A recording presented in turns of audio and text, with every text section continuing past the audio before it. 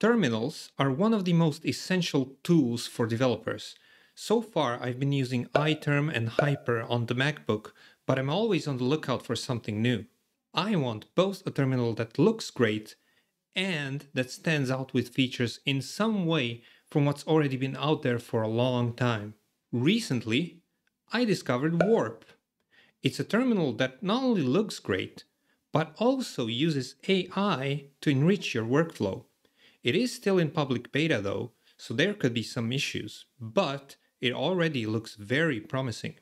So, let's get a first glimpse into Warp.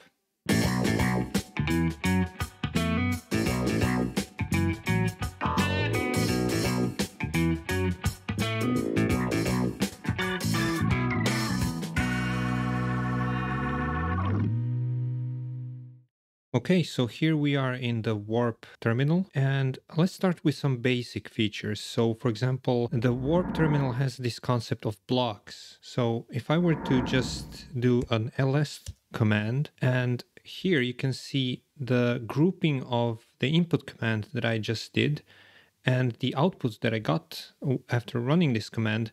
This is called a block in Warp. In this case, you can also go and access the context menu of a block, and here you can do certain things with that block. So, for example, copy command, copy output, copy both, like create permalink. That's about sharing. We'll talk about sharing later. And then, for example, if I were to do some kind of command that outputs an error, like this, you can see now that the whole block turned red, which is quite a nice feature as well. Some other basic features in Warp are, for example, if I were to do some kind of long output like this, so let's see, like library, yeah. So now I can scroll up, but notice that when I scroll up, I can see this pinned to the top. And this was the command that I ran that's corresponding to this block that we're currently scrolling in, which is really cool because I don't have to like scroll all the way up to see what command I ran. And then also like notice that there is a prompt pinned to the bottom. So for example, if I were to scroll up and refer to something that was in the output. For example, I want to go to the music directory right here. I would type right here, and I can see what I'm typing as I'm browsing and looking through the history of the output. Another thing I can do is I can scroll up and browse the blocks using Command Up or Command Down keys. I can also split the panes like with Command D, like this. Or I can, for example, find previously executed commands with Control R and then start typing.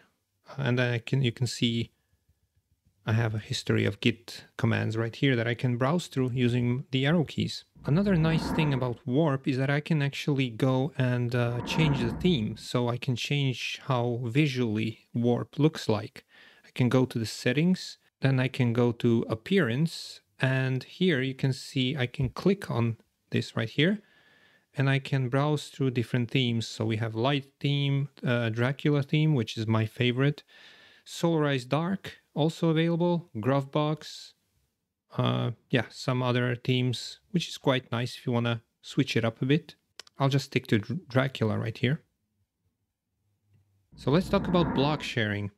So for example, if I want to share the output of the terminal with someone, I would need to ordinarily just copy paste everything, or I would probably take a screenshot or something. Now that's very tedious to do.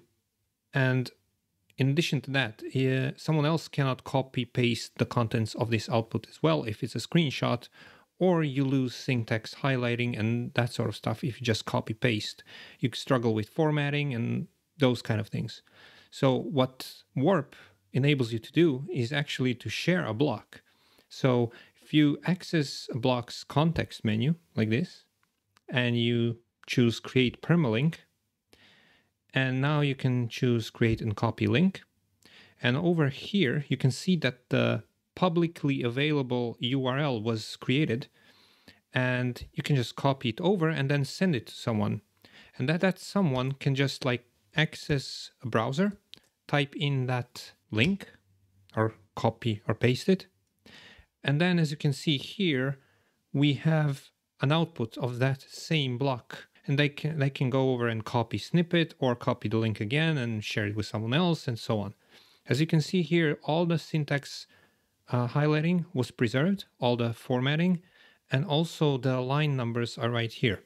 Also, if you wanted to now unshare this link, you would go to settings, you would go to shared blocks, and right here you have all the blocks that you shared, and you can access the context menu and unshare. Just click unshare. And it's gone. If you access this link again, let's refresh this, and you can see it's gone. It doesn't exist anymore. Next up, workflows, another cool Warp feature where workflow, you can think of it as a series of commands to achieve a specific outcome. And there are different types of workflows. One of them is, for example, a community built workflow. And you can access them by pressing Ctrl-Shift-R. And over here, you can either browse them on the left, choosing the topic, or you can search through them. So you can do, for example, if I want to know how to create a new Git remote branch, create new Git remote branch right here. I have the search at the top and I press enter. And as you can see here, I have two commands that are part of this workflow. And one parameter is branch name right here. And the other one is remote name. And they're over here. And I can actually cycle through them by pressing Shift Tab. And I can change them. So if I wanted to change the branch name of the branch that I want to create in the remote repository, I would say, for example, new branch, and then Shift Tab, and then the name of the remote. It can be anything pretty much, like dev. And then I would just press enter, and that will execute this workflow. So that's how you do workflows, at least the community ones. And there are other types of workflows which you can build yourself, of course. And they're either stored locally only to you, or you can create a workflow that will be a part of like a Git repository that you're working on, and then it will be shared with the team you're working with. So, for example, here I have my own workflow created in my home directory. You can see it right here. It's essentially a YAML file that adheres to a specific format. So you can see it right here. The name of it is rebase current branch on dev. And what it does is runs two commands, one to fetch the changes from the remote repository, and then a git rebase command that will rebase the branch you're currently on dev. So that's it. And I can also access them by using Ctrl-Shift-R and then saying rebase current branch on dev, and it's right here. If I press enter, boom, there you go. All right, let's import this. You can check out the format of this YAML file and how you build workflows in the official Warp documentation that's available on the web. Now, another really, really cool thing about Warp is it utilizes AI features to enhance your workflow.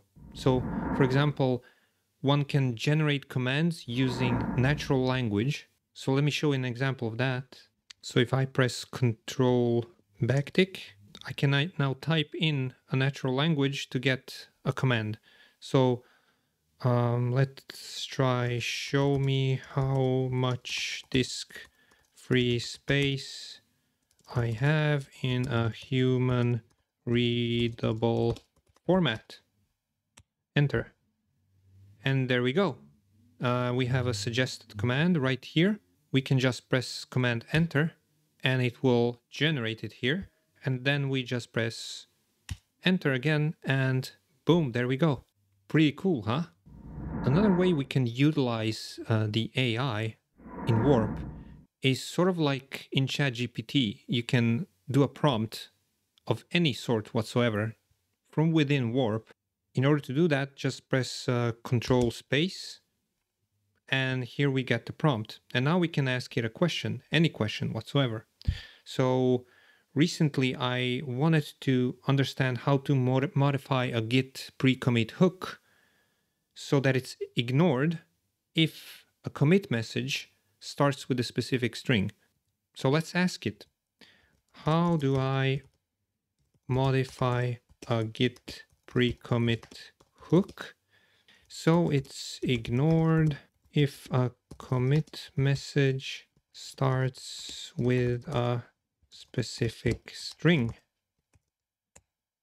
And now it's generating the answer. And there we go. Pretty neat, huh? It would just like take me for at least probably a minute to Google that, find it somewhere on Stack Overflow, but now I just do it right here from within the terminal. Isn't that cool? So, and I can also just copy the code to clipboard and I can paste it in here if I want, or whatever I'm editing. Right, just bear in mind that you actually have limited number of requests.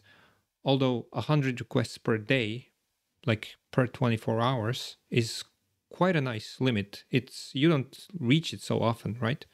So you might be asking yourself, like, what's the pricing for all of this? Well, let's check it out. We close this and let's go to pricing. And as you can see, like for individual use, it's pretty much free. So, and it has all the block creation, AI command search, AI features, all of this is, and workflows, everything is for free, at least for now. Although they do claim that the individual plan is always going to be free and that they're going to be funding themselves with pricing from the team plans. So it's a good reason to just keep on using it and see how it's going to evolve. All right, guys, thanks a lot for watching and see you next time.